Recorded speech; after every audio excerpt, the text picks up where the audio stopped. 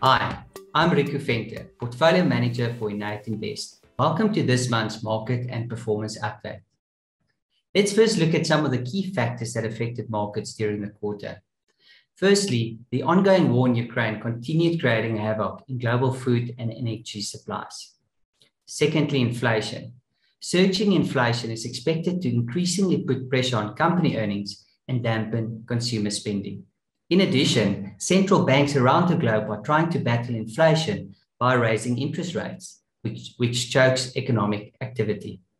China's zero-COVID policy and resulting lockdowns did not help either.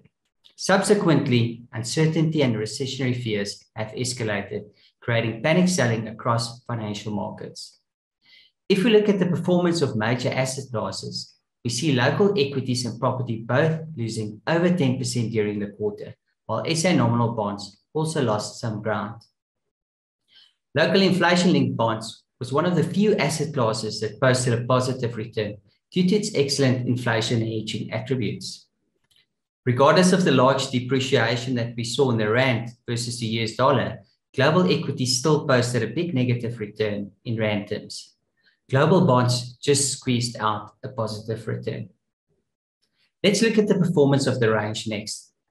Note that these models were launched in January this year, and all periods before launch date use backtested numbers for illustration purposes. Since launch, performance has been pretty good relative to industry peers. The INN8 Invest flexible income model posted a positive quarterly return as the more defensive income managers provided good protection. We think from this point onwards, we are exceptionally well positioned.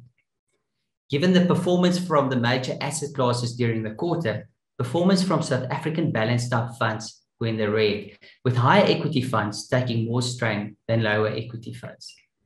The flexible growth portfolio, with its global exposure of around 60% and total equity exposure of almost 80%, weathered the storm well when considering the big drawdown equities experience. This outcome was thanks to good defensive strategies from 361, Truffle, and the 91 Global Strategic Managed Fund. It was a challenging quarter and year in financial markets so far, but we are confident that the portfolios can meet their respective objectives once looking past the current volatility.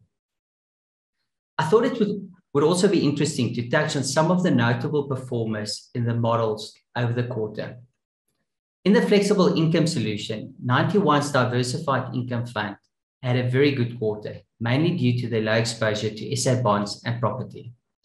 ABAX's Absolute Fund, which we utilize in the stable growth and moderate growth portfolios, also did well. Their protective equity worked wonders, while the exposure to inflation-linked bonds produced a positive return. I mentioned Truffle's Flexible Fund, which we use in multiple models. A big win for Truffle was the exposure to the rallying Naspers and Process, British American Tobacco, which was up 13.6% in the quarter, Sasol and Shell, which rallied on higher oil prices, and lastly, Mediclinic. 361 also had an excellent quarter, as their Flexible Opportunity Fund was one of the few multi-asset funds in the industry that produced a positive return.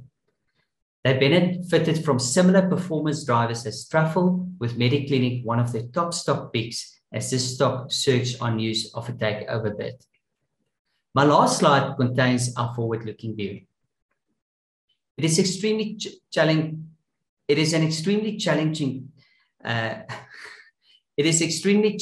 to time markets, but our base case view is that the bottom of the market is not too far from here. If our view is broadly accurate, growth assets provide excellent upside when one looks past the short term. We acknowledge that inflation remains an ongoing concern, but global inflationary forces will likely subside in the months to come. In line with our view, the balanced and flexible managers in the models have generally been optimistic on SA equities due to its low valuation levels compared to history and other emerging and developed nations. SA nominal bonds remain an excellent investment, with a yield of around 11% on the SA 10-year bond and SA inflation that will likely average below 6% in the years to come. We think it is an excellent investment opportunity, which our managers are exploiting. Within global, there are favorable upside prospects, as many of the excellent profitable companies have been beaten down far too much.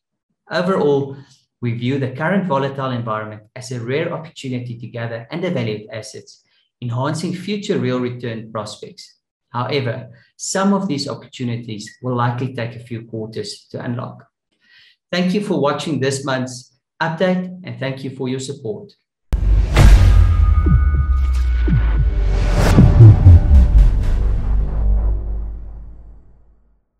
INN8 is a registered trademark of Stanlib Wealth Management Pty Limited, an authorised financial services provider.